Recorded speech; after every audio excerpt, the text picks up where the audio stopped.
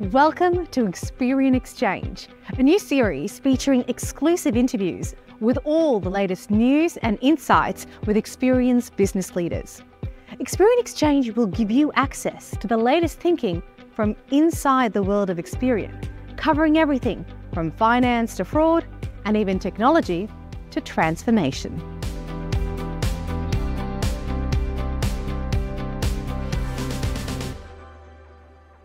Welcome to Experian Exchange. I'm Irani.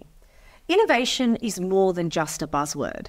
In fact, if a company is committed to a robust innovation agenda, they can make a big difference on a global scale.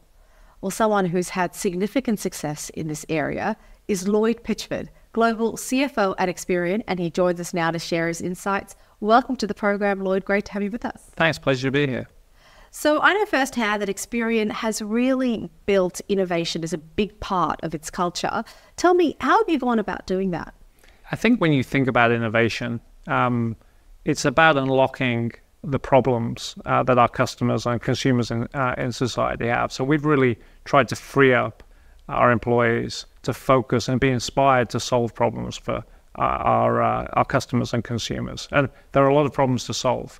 If you look globally, there's over 1 billion people who don't have access to normal financial products because they can't prove their identity. And we know that in North America, there's over 50 million people that can't access financial products, again, just because there's a lack of data available to establish a trusted relationship. So getting all of our people inspired, motivated, and freed up to focus on solving those problems, that's really the first step in the innovation journey. So tell me a little bit more about those problems. What are some of the big global problems that Experian is really helping to tackle using innovation? So if you look at some of the biggest problems in society, the lack of access to a normal financial system, there is over 1 billion people globally that are locked out of the financial system because they don't have access to just normal products that we would take for granted every day. And the heart of that is data. Ultimately, it's data that allows a trusted relationship between a supplier and a consumer to be established. And that's where we can help. We have access to huge data sets, but also the technology that can unlock other data sets. Some great examples here. When we launched Experian Boost a number of years ago, that unlocked the power of the data in somebody's bank account. We've now got over 15 million people sharing their data regularly through their bank account that allows them to gain access to financial products in a way that they wouldn't previously been able to do. And we've taken that on a level with Experian Go that allows somebody to build their first credit file, the first time that they would have access to mainstream financial products through that. And then this last year, we launched Experian Smart Money, which is a digital checking account where somebody shares the data associated with that checking account with us, again, which unlocks other financial benefits. So you can see how over time, the innovations that we launch build on each other. Yeah. And we're really excited about what we can do. And you really see the evolution of something that has been successful in tackling this issue of financial inclusion.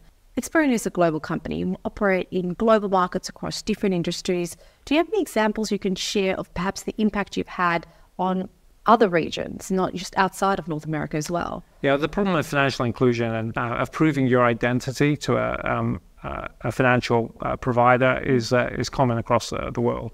In Brazil, we have one of the leading companies in Brazil in the financial system, and we help people resolve their debts.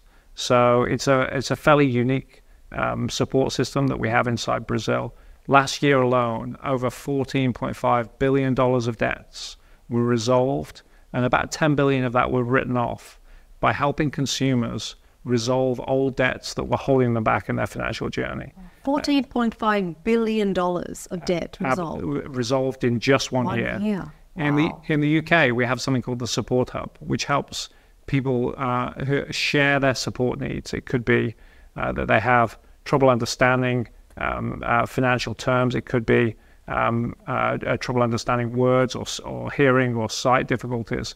And they can share those needs with suppliers so that they can interact with them in a way where they feel supported.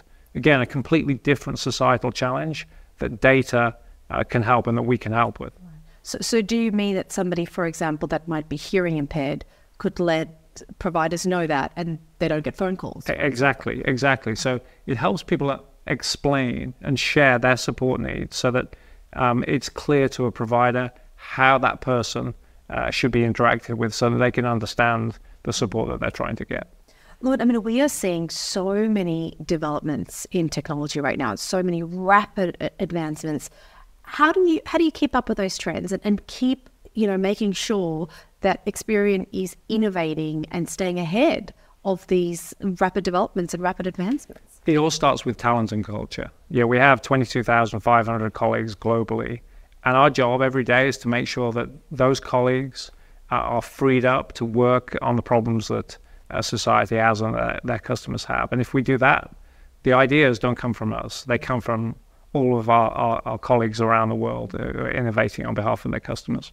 So what are the top 3 things that you're focusing on in the coming years?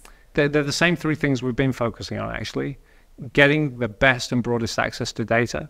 We know that there's power in that data to help people in their financial lives. Putting it on the best technology. And technology continues to advance, and it unlocks value for consumers in their data.